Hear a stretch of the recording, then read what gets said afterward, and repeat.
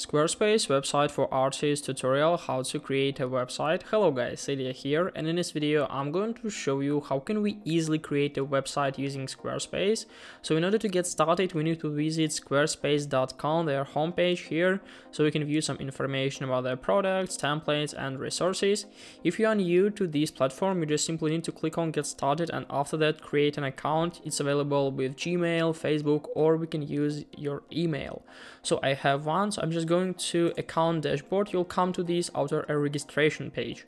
So from this page here, we can manage all of our websites. As you can see, I have 3. We can just simply click on more. We can manage billing information, settings, duplicate the website or delete. And we have a domain folders where we can manage all of our domains here.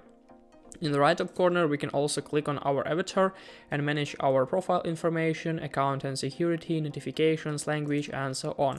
So let's click on create a website on dashboard folder to start creating our website as an artist.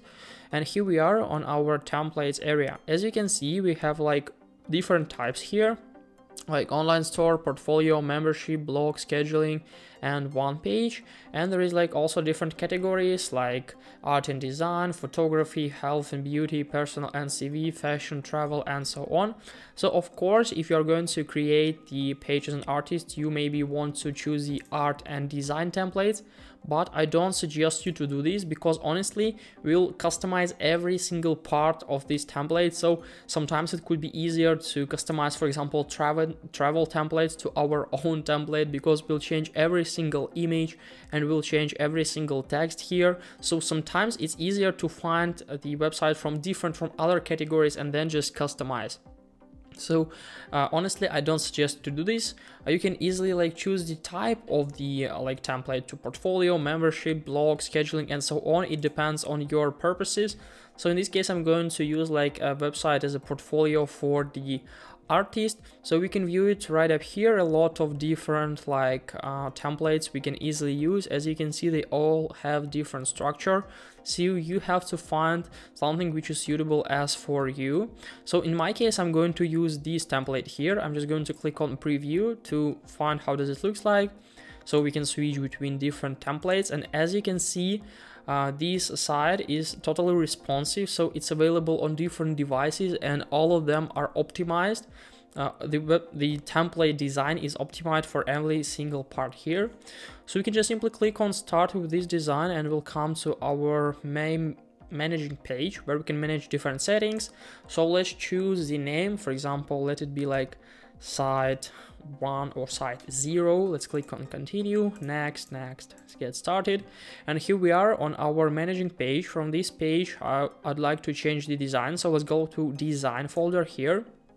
Let's click on site styles, and the first thing I want to do to customize to make it more suitable as for me is to change fonts. So I'm going to fonts, and on the font pack I'm going to click on switch to change the font group I'm going to use on my website. So firstly, I think this is the most suitable because we can choose the template and after that just customize it as for us, which is suitable as for us. So I think that this one here is pretty good. So I'm going to click on save in the left top corner, and then in a few seconds everything is done. All the fonts will be successfully changed, and as for me, it's a huge advantage of Squarespace. Let's go to site styles, go to click on close, and here we are on our editing page. I'm going to click on exit because I want to change something more. I want to go to colors here, and I'm going to click on edit palette. So from this page, we can change all the main colors on our page to make them more suitable. And as for me, it's pretty cool that we can easily change the font, the fonts and the colors, and it's pretty cool. So I'm going to use something which is really not that black, I think. So let's try to find something which is suitable as for us. So I think this one is pretty cool. It looks much better. So let's click on save, and we'll come back to colors, site styles, and I'm going to click on close. And here we are on our editing page. What can we do from here? We can customize every single element. So firstly, I want to change this picture. I'm going to click on edit, click on replace and browse stock image. I'm going to find something as from stocks, but you can easily upload it from yourself.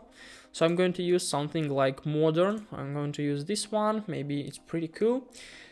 And as you can see, we can customize every single part. We can like change the design, add some like corners, corner radius and so on.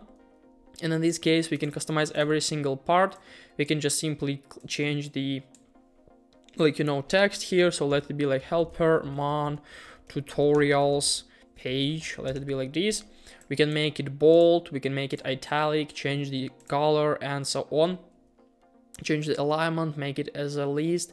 So there are a lot of options, and we can change the position basically. So they provide us the opportunity to do it. We can make it like change the align vertically, flip, or do some other stuff. We can also duplicate our text if it's necessary as for us. So there are a lot of options we can do. We can also move this section down. If you want to show this picture first, we can add new sections. For example, if we need to add the people area, for example, with our maybe team or group, so we can simply add it. We can also customize it. So let's click on edit section, edit the background, let it be the art maybe, something like this.